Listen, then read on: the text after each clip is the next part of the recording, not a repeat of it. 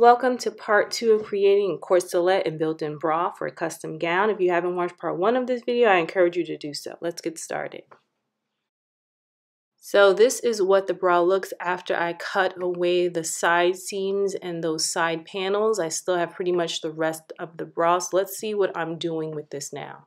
I've laid out my pieces on my power net. Off screen, I added a sample piece, as you can see on the side over there, as well as use the original bra area to create my second panel piece. I added an inch on one side, and also you can see I added this additional pattern where it starts off pretty wide and then goes in narrow.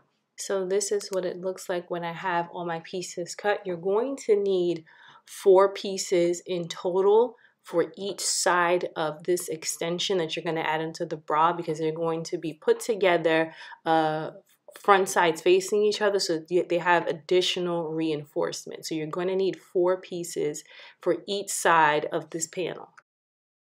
What I did off screen was pin this to my client, both the bra area as well as the muslin area, and that's how I was able to create these pieces. Right now I'm just really trying to perfect everything and cut off the excess fabric that's anywhere, and make sure that the pieces, when I am ready to sew them together, that all the pieces match nicely. So as you can see, I'm using my hip ruler to create that line that I need, as well as making sure there's enough seam allowance available for me to attach the pieces. As you can see, I'm using the chalk and just making sure everything is nice and even, and that there's room for me to add that seam allowance to attach the pieces evenly.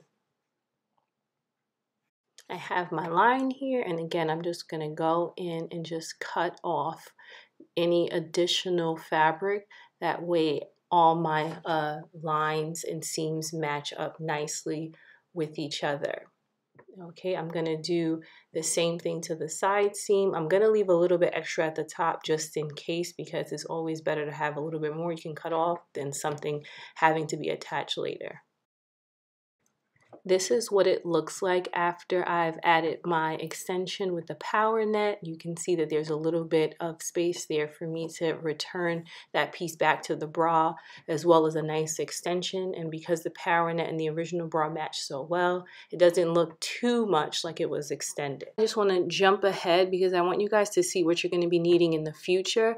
This sort of gorgeous satin fold over elastic that you can find in bra making, as well as some elastic to 1 inch in width, nice and sturdy. You're going to need that for some of the things we're going to be doing in part 3 of this video. So I just want to make sure you guys have that, as well as the original pieces to the bra so that you can also attach it. So keep track of those things for the next part of this video, which is part 3. So we're at the sewing machine, and I just want to show you guys what I'm doing here. I have my sides facing each other, and I'm going to begin to sew the power net to the original bra area.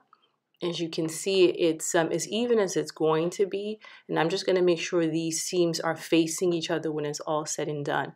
I used about a 1/2 inch seam allowance to connect my pieces, and again, I'm going to be doing this twice for each side.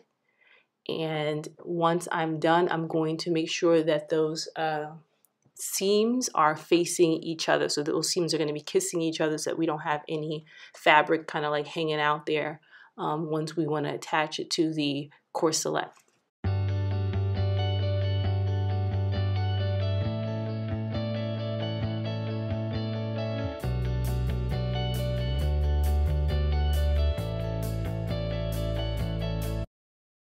Okay, I just want to show you guys briefly what we're working towards. This is the side back panel. Okay, and that is it for part 2 of this video. I will see you guys at part 3.